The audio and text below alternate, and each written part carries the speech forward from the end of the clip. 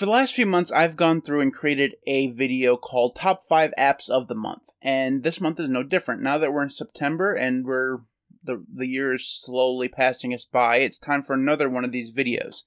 And it feels like just yesterday that I did August's version, but there you go. It seems like every time I do one of these videos, I complain about how fast time goes, but what can you do? You can't slow down time. So this month I have 5 really cool apps to show you. If you would like to see an application that you enjoy on this list sometime in the future, make sure you leave that in the comments section below. It really does help me out because then I don't have to come up with 5 apps all on my own. It appeases my laziness just a little bit, so I really do appreciate anybody who's given an app suggestion in the past. If you're new to the channel, make sure you hit the subscribe button because I do quite a few of these really cool videos each month, and I publish other videos that aren't so cool the rest of the month. So now that we got all that stuff out of the way, let's go ahead and jump in. So the first app on the list this month is called Font Downloader, and basically what this does is it allows you to go through and download any Google font. So Google has this vast collection of fonts that it uses and allows web developers and such to actually use them on websites. And you can download them from the Google Fonts website as well, but this application allows you to kind of not have to go to the internet and actually order to get these. You can just go through and download them one by one in this application. And there are just a ton of fonts here that you can download. The list just goes on and on and on and on and on. Now, once you find one you want to download or install, you can do so. You can either install it just by clicking the install button. Now, as far as I know, this will only install for your user. It won't install system-wide. If, for whatever reason, it doesn't install for you, you can go through and download the font as well, just to a folder. Now, as far as I can tell, it doesn't actually give you the opportunity to tell it where to download, so I'm not actually sure where this thing downloads at, but it does allow you to at least do that. So that is Font Downloader. The next one is called Obsidian, and it was wrecked by, and I'm going to butcher your name, I apologize for this, but Manesh. Basically what Obsidian is a markdown editor / note-taking tool, and it is highly extensible. There's a ton of plugins that come with it. There's also a community of people who have made plugins that you can go out and install if you'd like. Now, the cool thing about Obsidian is that it just creates markdown files. It actually just literally creates textname.md files that you can take wherever you want, but it looks really nice. So it doesn't matter that it doesn't have a syncing capability or any of that stuff, because you can just take these markdown files to whatever markdown editor you want, and it's pure markdown. The things with like VimWiki or ZimWiki, they use iterations on markdown, and what that means is that it's not so easy to take those files elsewhere when you need to.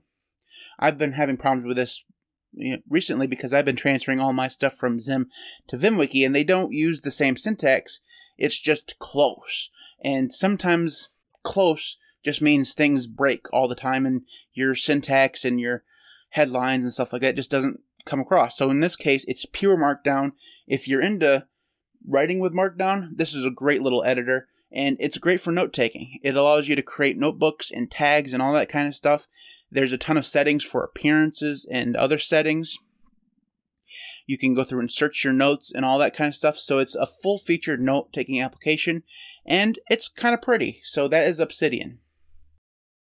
The next one on the list is called Tilda. Now, I don't think along the line I will probably feature very many terminal emulators on this list, but Tilda is kind of cool because it's a drop-down terminal emulator, similar to Guake or one of those other ones that drop down from the top. Now, if you're using a tiling window manager, it doesn't work for whatever reason. It comes up as a window.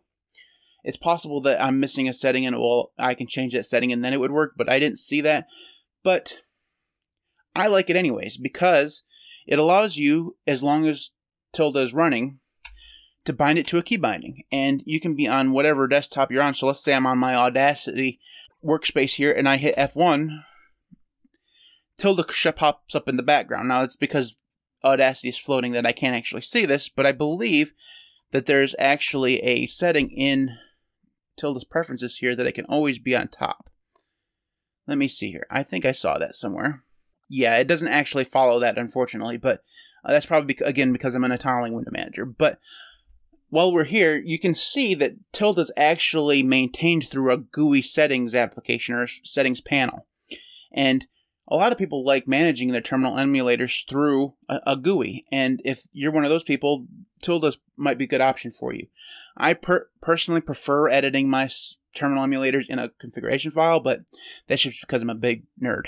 So anyways, Tilda's great if you're looking for a drop-down terminal emulator that will kind of double as like a scratch pad, which is how I'm using it. Tilda's just kind of amazing.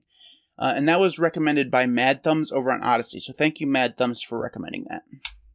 The next one on the list is called Stacer. And this was recommended by somebody too, but I didn't write down the name. So I apologize for that. So whoever recommended this, thank you. Stacer is a system monitor / system maintenance application.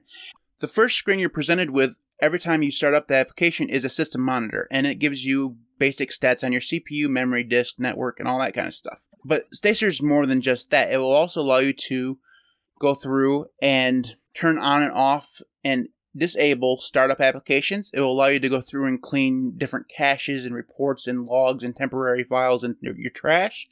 It'll allow you to go through and search for files and clean up large files.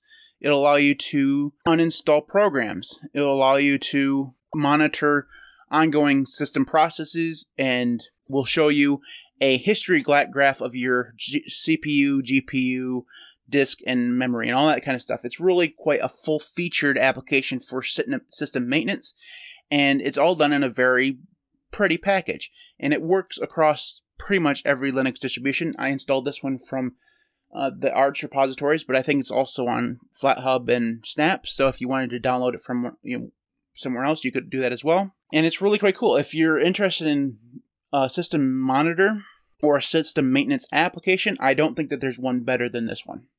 So the last one on the list is called Powerchord. Now, Powerchord is not for everyone.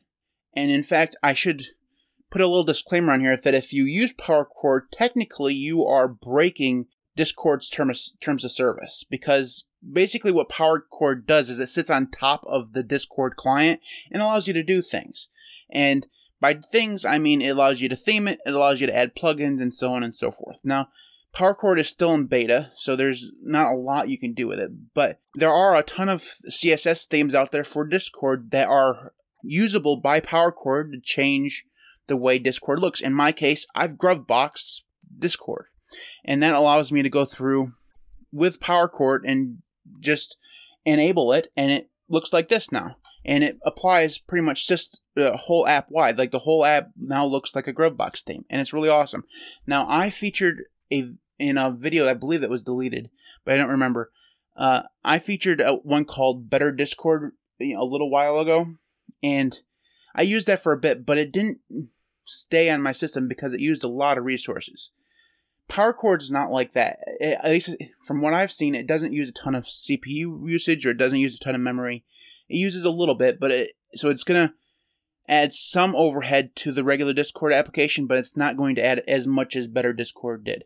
Now, like I said, Powerchord is in beta, so it's not as full-featured as Better Discord, but it's still really cool, especially if you're like me and do a ton of ricing and you want to make Discord look better than what it normally does.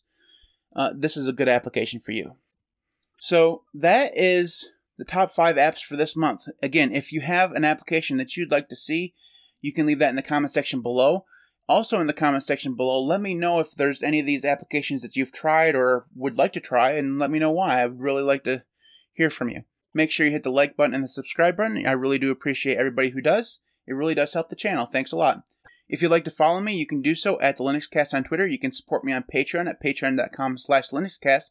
Before I go, I'd like to take a moment to thank my current patrons: Devon, Chris, EastCoastWeb, Gentoo is fun too, Marcus, Maeglin, Sven, Jackson, Knife and Tool, Joshua Lee, Mitchell, ArchSinner, Marek, Camp, and Mr. Fox. Thanks everybody for watching. I'll see you next time.